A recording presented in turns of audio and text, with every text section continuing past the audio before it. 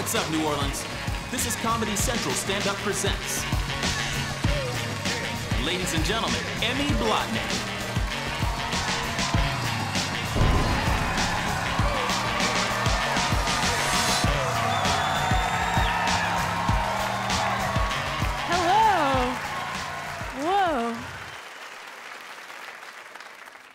Do you guys want to hear about my favorite Wheel of Fortune clip?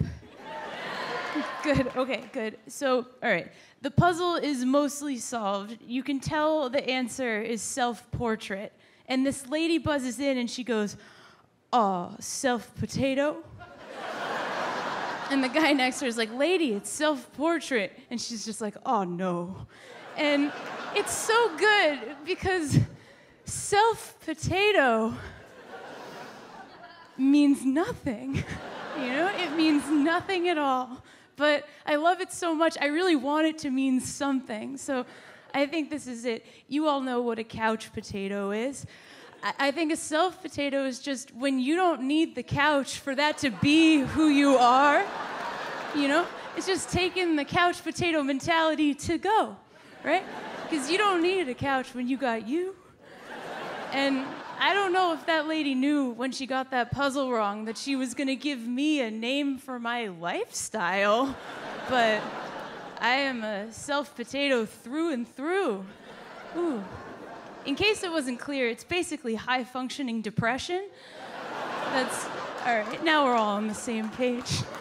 I'll give you an example. Like earlier tonight, I spent about 2 hours in a wet towel. That is a classic self-potato move.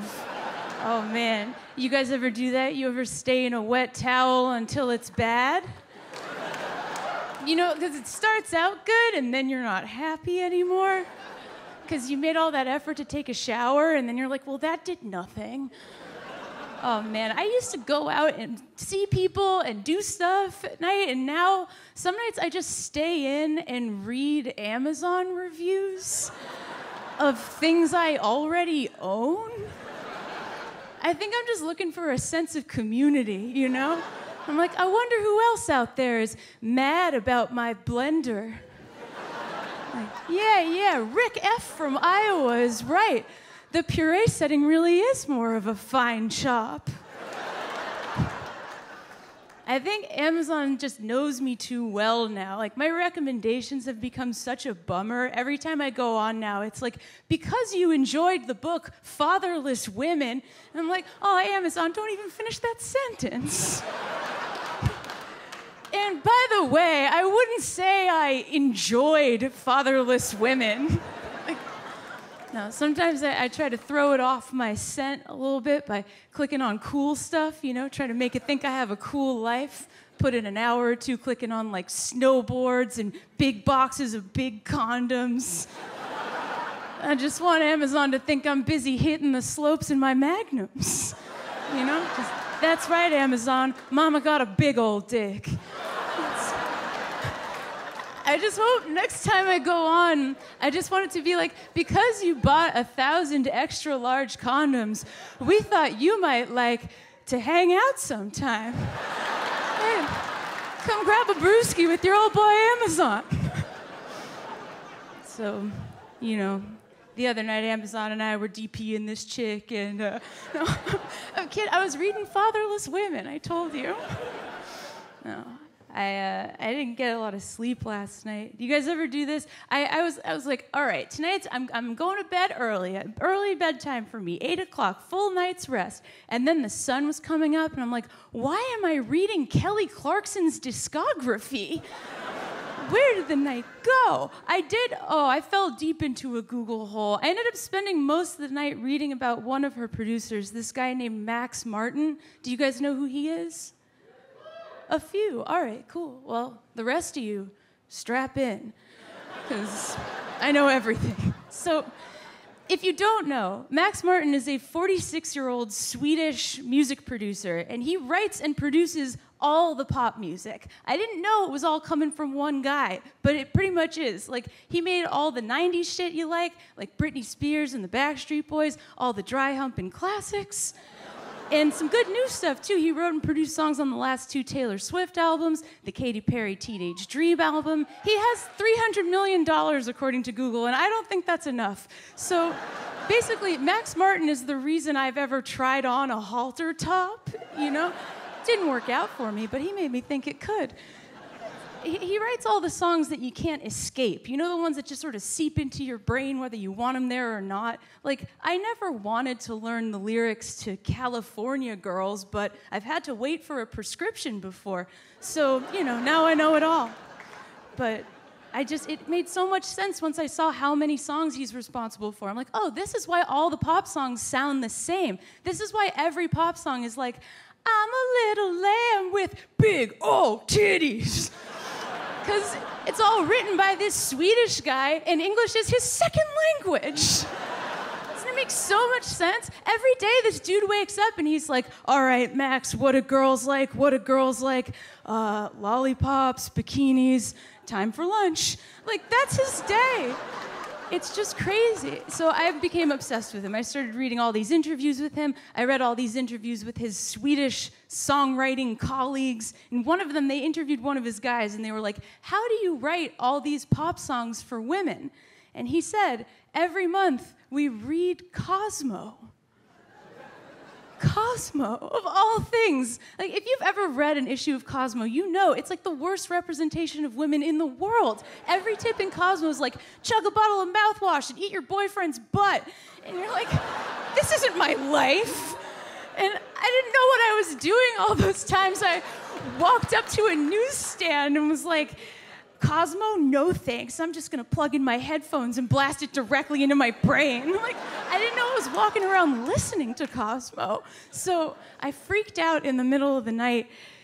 Have you guys ever freaked out so hard you made a flow chart? Cool, yeah, me neither. I would do that, no. I'm gonna try to walk you through this. Okay, so I started listening to pop music from a very young age, and that was how I learned what it meant to be a sexy woman. Not knowing that Max Martin and all the Swedish guys making the pop songs were reading Cosmo so they could be sexy women. Which means, for most of my life, I've been doing a bad impression of a middle-aged Swedish guy doing a bad impression of an American garbage woman. Which means my life is a lie. And then the sun came up, and I was like, well, time for work. And I showed up all frazzled, and everyone's like, are you okay? And I'm like, there's a man controlling the radio. He's telling me how short to wear my shorts. He's making me learn dance moves I don't want to dance. He's making me blow dudes. I don't want to learn anything else about the music industry now. I don't want to find out that, like, all of Bjork's catalog was written by one gnome in the woods. I have a new favorite girl group right now. They're called Fifth Harmony. Do you guys know them? Oh my God, this place is packed with harmonizers. That's incredible. Okay, if you don't know, some of you, maybe you know them, maybe you don't. They have a few hits. You do know them. Maybe you just don't know it's them. They sing the Work From Home song. That's them, the one that goes, you ain't gotta go to work, work, work. That song is so good. Oh, that song is so good. It makes me think working from home could be more than just melting cheese on things, you know? It lets me dream. They've never worked from home, but who cares? They sing the song Worth It. That's them. You know, the one that goes, give it to me, I'm worth it. And it has that saxophone riff at the end. That song is so good. Come on, that song is so good. There is video footage of Guy Fieri at a summer music festival where that song is playing, and he's autographing lean cuisines and throwing them out into the audience like this. And people want them.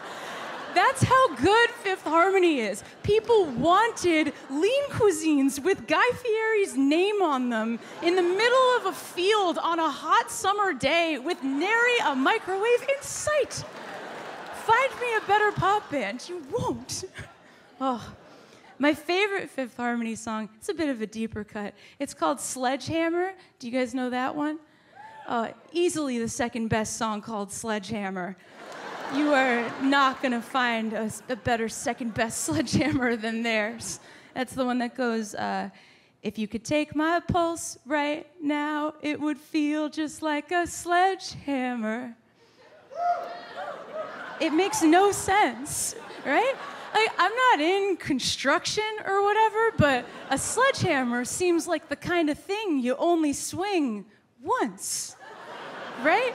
I watched the music video. Even the hot guy in the video only swings the sledgehammer once. So if your pulse is like a sledgehammer, you're dead. And then I realized they meant jackhammer.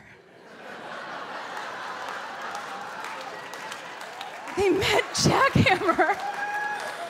Oh, you guys, they fucking meant jackhammer. But no one in their lives does manual labor, so they're just all out there in booty shorts singing about the wrong tool. And that's why I love Fifth Harmony. They make mistakes. They're just like you and me, you know?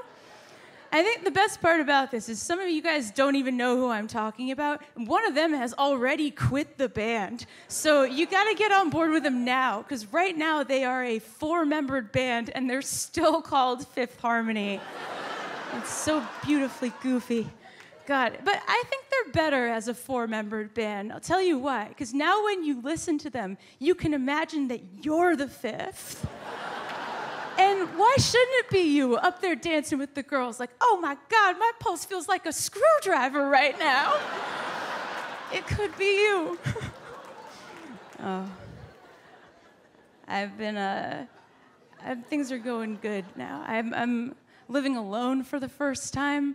It's so exciting. God, I had roommates forever. I got them off of Craigslist. I was so ready to give them back to Craigslist. Ooh. But now living alone, I'm realizing the person who does all of the things that annoy me is me. Now every time I come home, I have this crisis, like, it is I who cannot wash a dish. It is I who leaves 1 square of toilet paper on the roll. All these pubes are mine. Oh.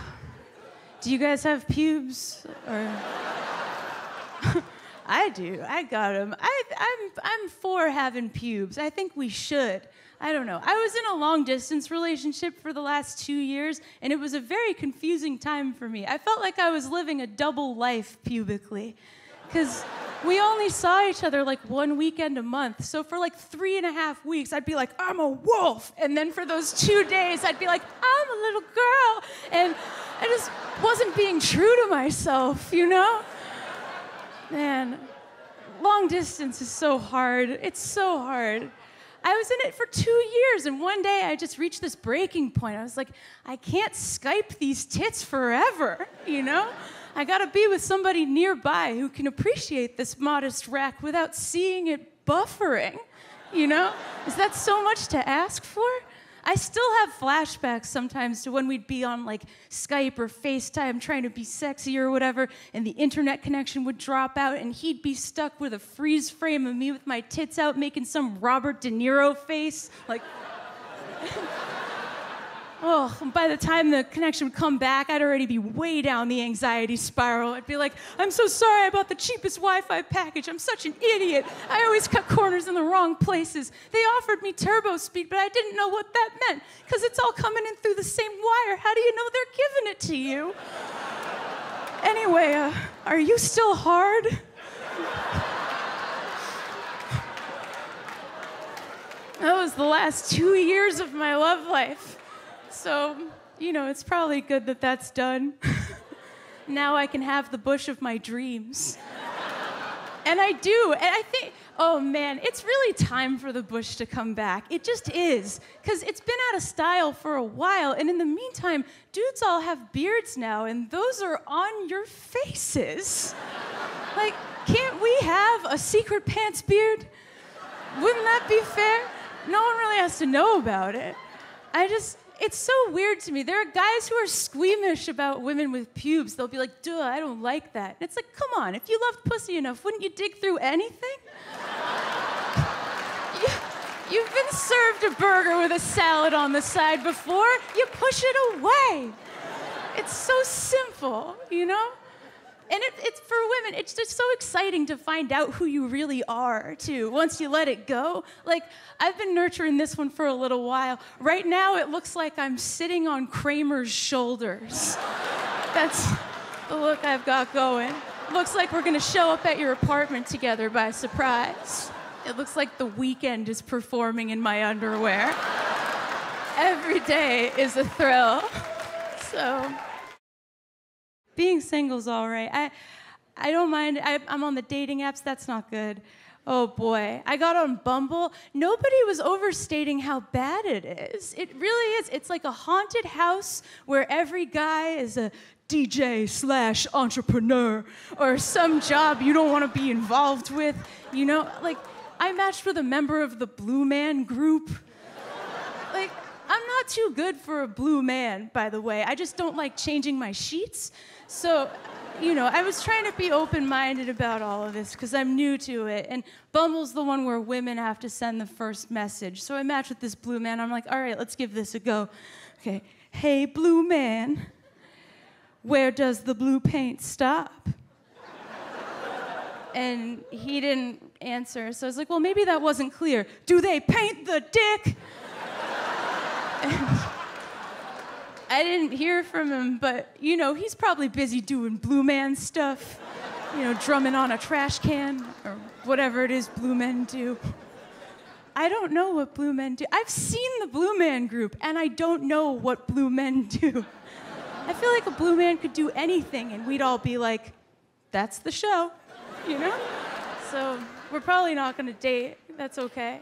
I think Bumble is tricky for women because we're not used to starting the conversation. That's new for us. And my dude friends on Bumble all have the same complaint about it. They're like, women all just say, hey, you guys need to get pickup lines. It's like, well, where would we get pickup lines from? There's no female pickup artist teaching us, like, walk up to a guy and be like, aren't you a little ugly to be here?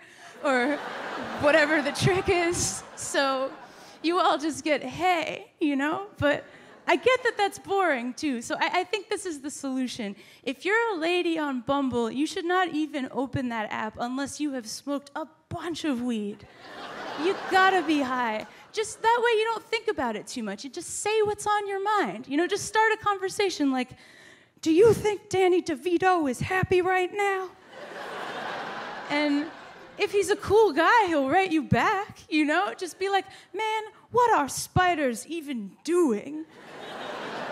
And by the way, what are spiders doing? Just living their lives in a web of their own jizz? It's like, what are you, a guy on Bumble? I'm working on trying to love myself more. That's what you're supposed to do. You're supposed to love yourself. Oh, guys. I was gonna ask if you guys love yourselves, but it seems like you do. Man, it's so crazy. Sometimes you ask a bunch of people, like, who here loves themselves? And one person will go like, woo! And you can feel everybody else be like, what a piece of shit. Because loving yourself is hard. It takes work, you know? And I'm doing baby steps, you know? Like, I realized recently it's a lot easier to love other people than it is to love yourself, you know? Like, last weekend, my best friend was coming over, and I love my best friend. So I cleaned up my apartment. I took all of the dishes out of my bed. And my bed is home to some of the best Indian food in the city. So it's a big deal when I do that. I bought smoked salmon for her. Like, I'm a good friend. I bought her smoked salmon. But then she canceled, and I was just left with a clean apartment and all this smoked salmon. And I realized that I don't buy smoked salmon for myself because I don't think I deserve salmon. But I do deserve salmon. I have $10, you know? I deserve salmon, and so do all of you. And I'm gonna make you say it with me. I deserve salmon. I deserve salmon. All right, now I'm not getting off of this stage until every one of you motherfuckers admits that you deserve salmon. Let's do this again. I deserve salmon. I deserve salmon. I I deserve salmon like Daryl Hammond in a famine. I deserve salmon or whatever plant-based alternative suits my dietary needs.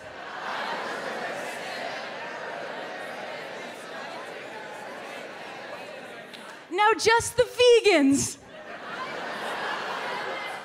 That's good enough for me. Hey, you guys are so great. Thank you so much.